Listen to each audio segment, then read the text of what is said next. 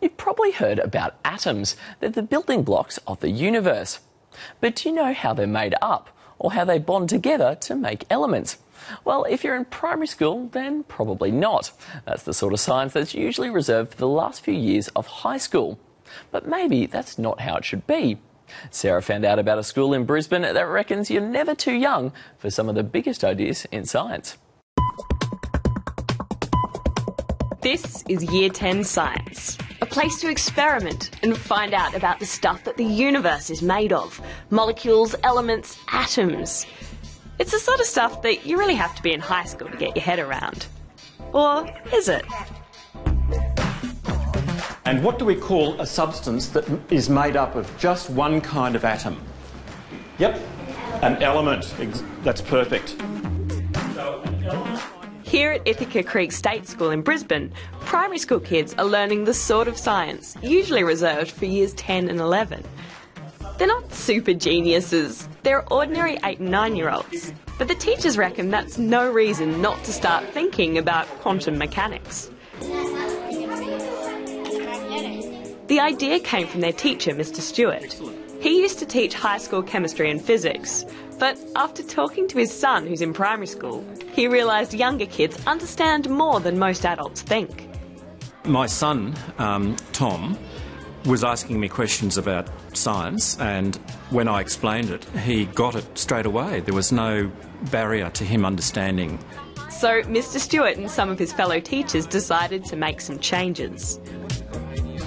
Primary school science is often about the world you can see, stuff like how water erodes the sides of creek banks.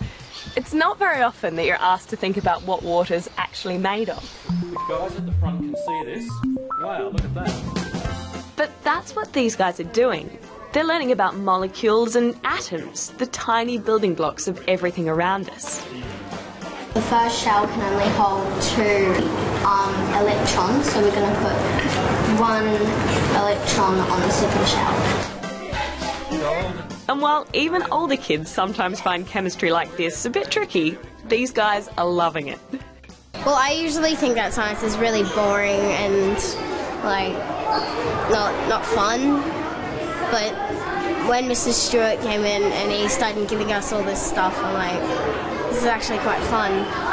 We get to do a whole heap of things that the other classes don't get to do.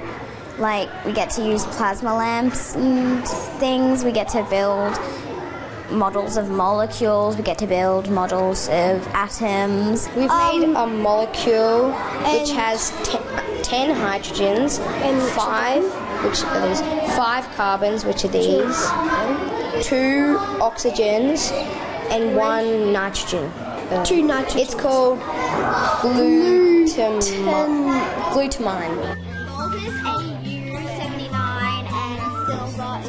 The teachers reckon learning this sort of stuff will help the kids in other areas, and they're hoping it'll get them excited about science.